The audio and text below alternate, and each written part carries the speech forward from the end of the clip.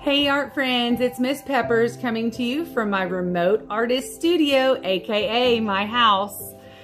I hope this video finds you and your family well, and because we are all trying to stay safe and healthy and at home learning during this time, I'm going to try to provide you and your families with some art activities using things that you might already have laying around your house. So today we are going to try raised salt paintings. This is something that will be fun for the whole family. Let's get started. So the supplies that you will need for your raised salt painting are iodized salt, glue, paint brushes, paper, and you can either use, we don't have liquid watercolors at our house, and you probably don't either, you may or may not. You can use regular watercolors, or if you have food coloring that your mom wants to let you borrow for your art project, you can just add a few drops of food coloring to a very small amount. I'm using these little medicine things for measurement, about 1.5 to 2 teaspoons and maybe 5 or 6 drops of food coloring for your color to add after you start your salt and glue drawing. So here we go. So what you're going to do to get started with your raised salt painting is first you're going to draw your design with glue. Once you have drawn your design onto your paper with your glue, you're now ready to sprinkle the salt onto the glue.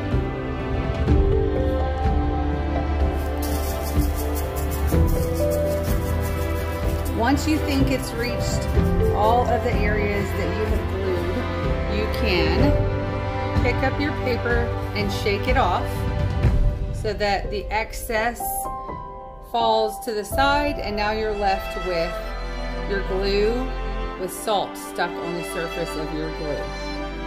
So lastly, you're ready to add the color to the salt. So I like to start with my lightest colors first, and you're just going to barely touch the area where there's a raised salt with glue, and it spreads very quickly. I'm going to add some blue. So I touch different areas, and you kind of watch it swim together.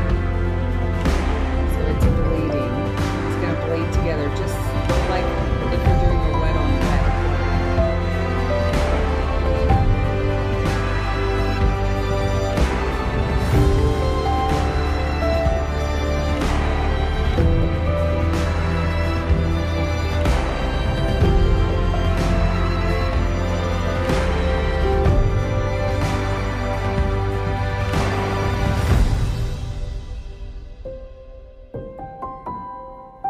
Alright, so we've been doing this for a while. We have a couple done that are finished and drying on white paper.